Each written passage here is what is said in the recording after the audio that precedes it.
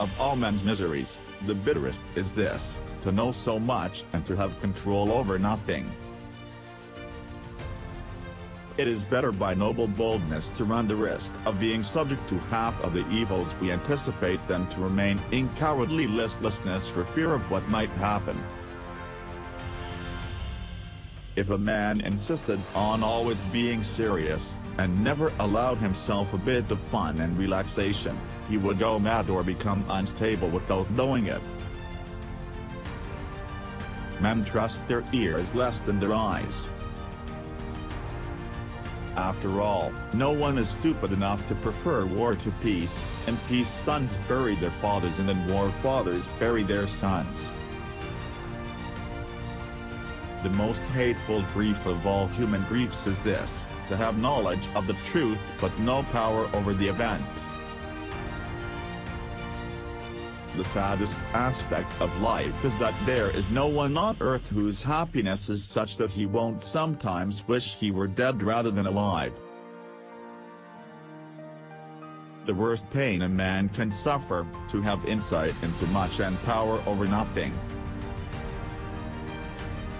Happiness is not fame or riches or heroic virtues, but the state that will inspire posterity to think in reflecting upon our life, that it was the life they would wish to live. In peace, children inter their parents, war violates the order of nature and causes parents to inter their children. Force has no place where there is need of skill. Great deeds are usually wrought at great risks. Circumstances rule men, men do not rule circumstances. No one is so senseless as to choose of his own will war rather than peace, since in peace the sons bury their fathers, but in war the fathers bury their sons. It is better by noble boldness to run the risk of being subject to half the evils we anticipate than to remain in cowardly listlessness for fear of what might happen. Of all men's miseries the bitterest is this, to know so much and to have control over nothing. God does not suffer presumption in anyone but himself. Great things are won by great dangers. Death is a delightful hiding place for weary men.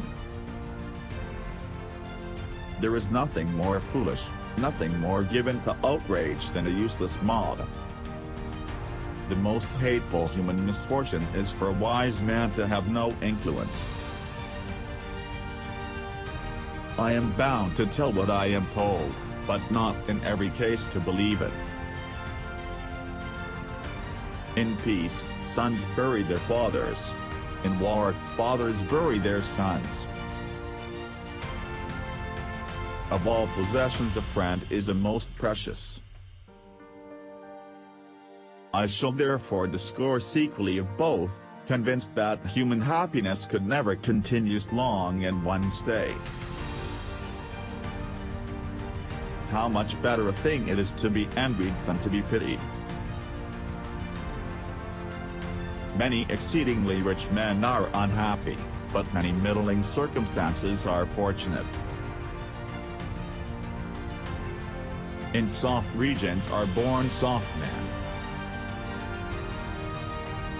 Illness strikes men when they are exposed to change.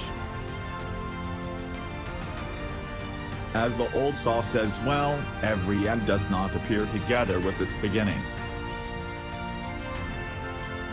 The man who has planned badly, if fortune is on his side, may have had a stroke of luck, but his plan was a bad one nonetheless. Whatever comes from God is impossible for a man to turn back.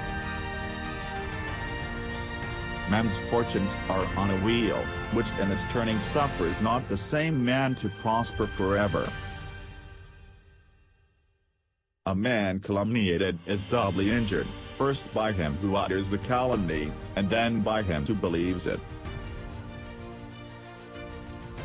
Civil strife is as much a greater evil than a concerted war effort as war itself is worse than peace.